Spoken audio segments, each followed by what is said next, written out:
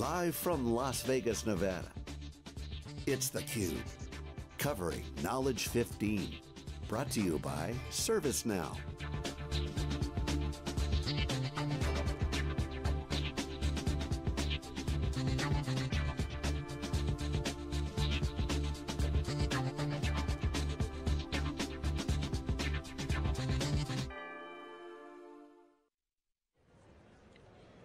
Okay, welcome back everyone. You are watching SiliconANGLE, Wikibon's theCUBE, our flagship program. We go out to the events in extracted Steels, Illinois. We are live in Las Vegas for ServiceNow Knowledge15 or hashtag Know15, and I'm John Furrier, my co-host Dave Vellante, and our next guest is Lance Nelson, Director of Service Management at Career Education Corp. Welcome to theCUBE. Thank you. So first, tell us what your company does, and then we'll talk about why you're here and some of the things that you're working on. Great. So Career Education is a online, actually it's not even online, it's a ground brick and mortar for-profit education company.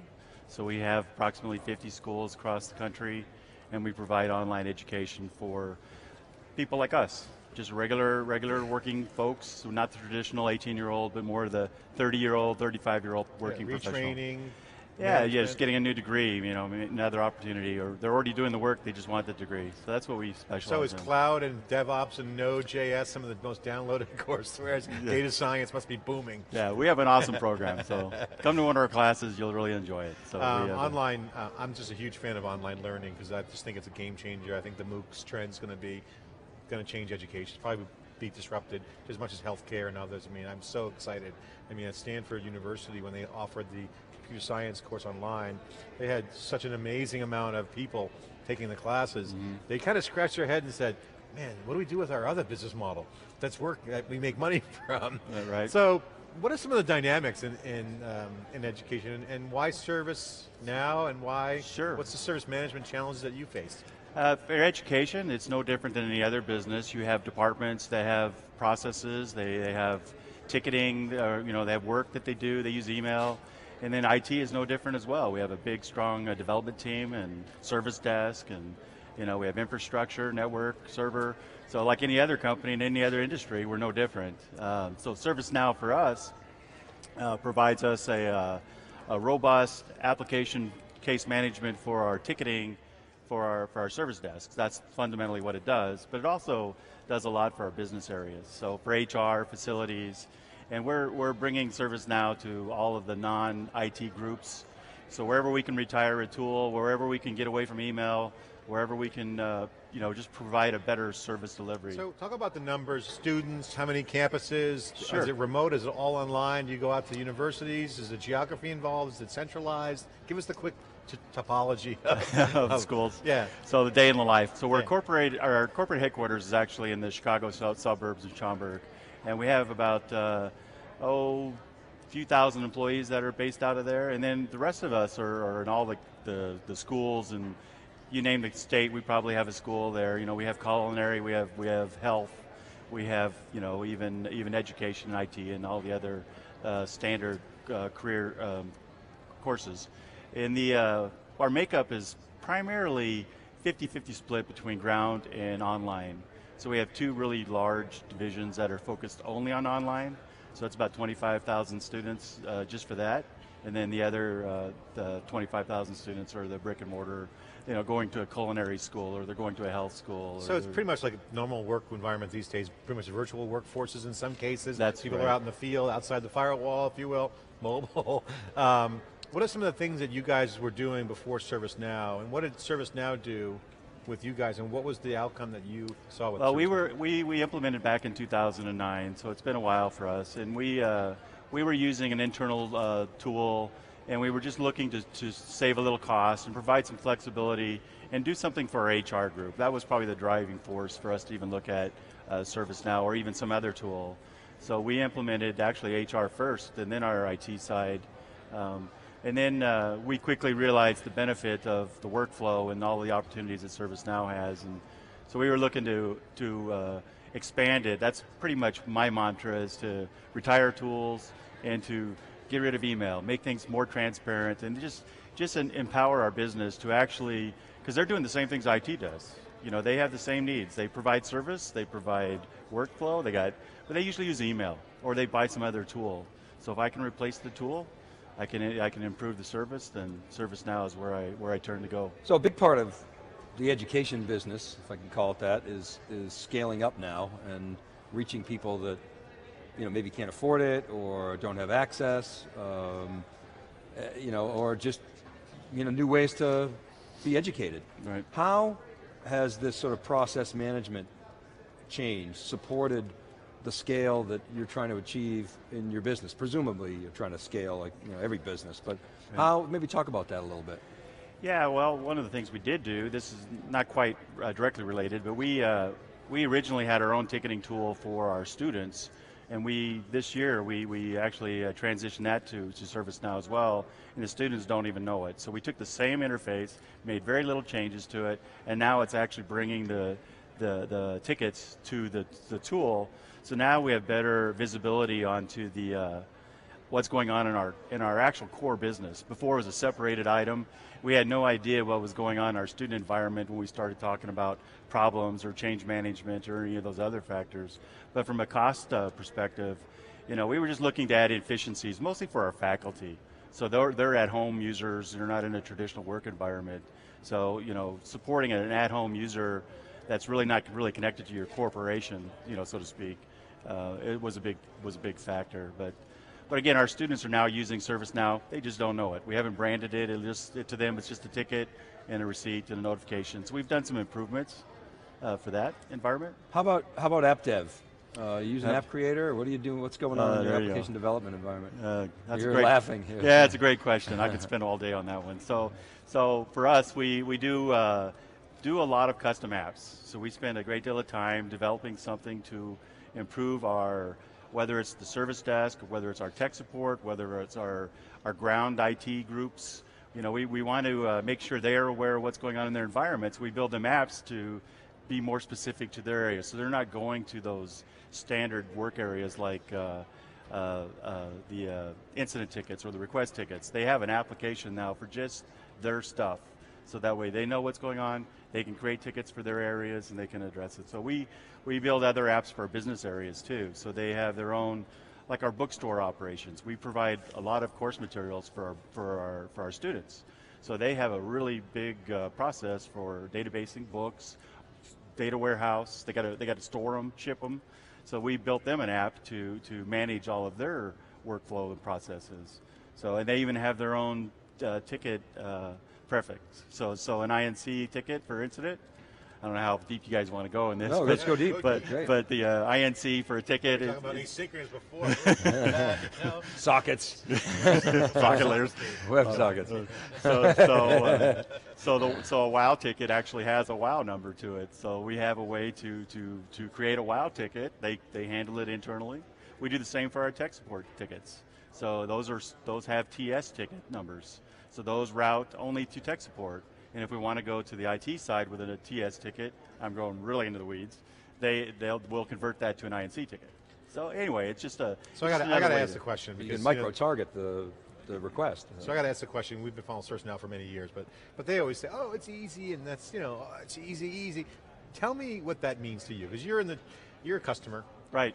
What's easy about it, or is it not easy? You go, it's not easy. Of course it's easy. They say it's easy, so it's easy.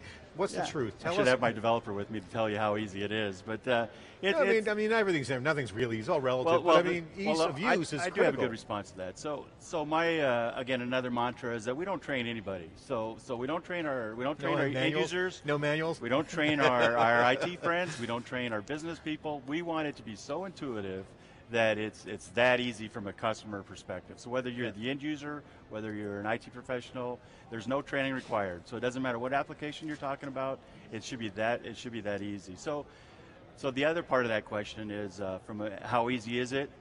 I spend a lot of time kind of dreaming up things that we can do with it. What can we do to improve the end result? And when you do that, the more stuff you do, the more you have to support. So the other side of the easy is we're building this castle, and at some point you're going to spend a lot of time keeping your castle painted and making sure that the windows are. So on one hand, you got goodness in the ease of use, enablement. You get creative, create some stuff, and then I'm creating a lot of work for my admins. So we are getting busier. So, but that brings. But it's still easy. It's just busy, right? Well, I mean, hopefully people are in the castle doing business, having fun, learning in your case. So, but that brings up the next level of cloud, agility, seeing more and more stuff hitting the market in terms of innovation.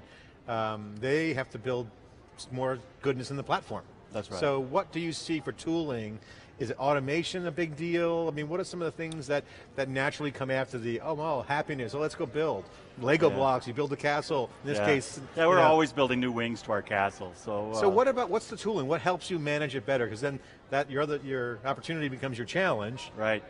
So what's some of the things that they offer? Well, we go, I think where you're going with that is that tool replacement is a big one. So there's a lot of cost for tools. So we have, every tool is like $100,000. So whether it's a telecom tool, whether it's an infrastructure tool, so if we can retire tools, that helps. But we just are constantly trying to just grow the application and just make it easier for the end users. I'm really all about service management. You saw it in my title, and I want a new employee to be onboarded and not have to know a guy. So in Chicago, you got to know a guy, right?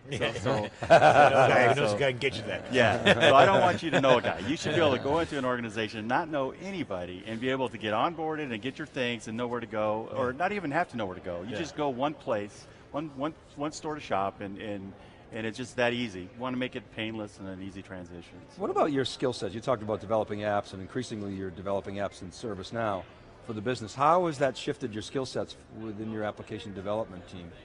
And what are you looking for? What's the kind of profile of a person that you're looking for? That's also a good question. So, ServiceNow admins are hard to come by. So most companies probably provide their own training. They build them within their own infrastructure teams or app dev teams.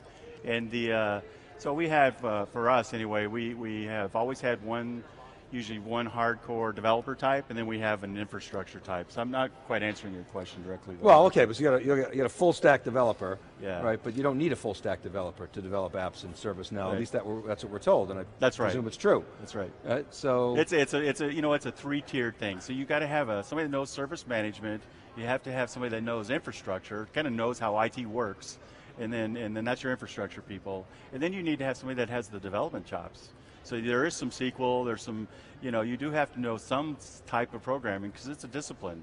You don't just like a cowboy build something and then expect it to work great. You got to QA it, you got to test it, you have to know how to release products. So similar skill sets of your normal application development. Absolutely, but with the infrastructure side. So you're connecting to other people's tools, you're developing things, you're integrating with, everybody outsources these days, so you got to be able to connect to other companies. Okay, so then what's different from an application development standpoint? Is that they're more productive? They can develop more. It's better code. All of the above, none of the above. Can you share any metrics or? Yeah, that one's a tough one. So all I can tell you is those guys are really, really busy, and I annoy them to no end about things I want them to do. So yeah, they're not hurting for work. So I don't really have metrics about what their productivity is or whatever. But it's like the field of dreams. If you can dream it, they can come, and I've been talking to all kinds of folks around here in the conference, and everybody has the same thing. There's 500 things they want to do, but you know what? Realistically, they can only do 10 of those things this year. What's the vibe of the show? You mentioned you talked to a lot of folks. We've been talking to a lot of practitioners here. What are your peers out there like, and what's the vibe here for the people who aren't here? We're here in theCUBE. We're in the big stage here, in the center of all the action. A lot of stuff going on. It's got a good, kind of mellow, but really, really upbeat.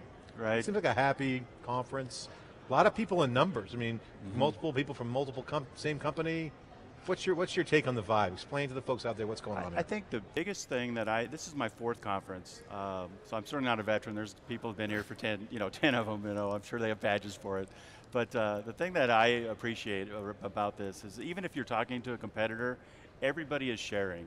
So you're talking to people in like industries or different industries. Everybody's not afraid to talk about what they're doing, their challenges that they've had, and just the sharing and the willingness to talk about what their deep problems are, and just provide insight that to other companies or other groups. So do you guys share security threats with other companies? Yeah, we know, we keep. That's the conversation I was just having at RSA. Yeah, no. So not anyway, yet. It's nice. Obama may make you when the president says openly have to share. Yeah. No, but sharing culture is here. It's a lot of open source DNA. Exactly, and there's lots to learn. I mean, there's just so much sharing, and nobody knows everything, so it's really good to hear some of the things that other people are experiencing. How has ServiceNow changed your business, and if you can share some metrics around that, that'd be fantastic. Great. I don't know if I can give you some metrics, but I can tell you it's more of the water cooler metric. So what ServiceNow does is it actually kind of bonds IT to their business areas. So before we had our own applications, we were separate. The thing with ServiceNow is that now people are coming to me that are not part of IT saying, hey, we've got this workflow we want you to solve for us, or can it do that? And so we have conversations. So I think IT is becoming more of a partner. It is anyway in most companies. But you're on the proactive side, so you're actually in the business process improvement versus an afterthought, hey, go provision this for me.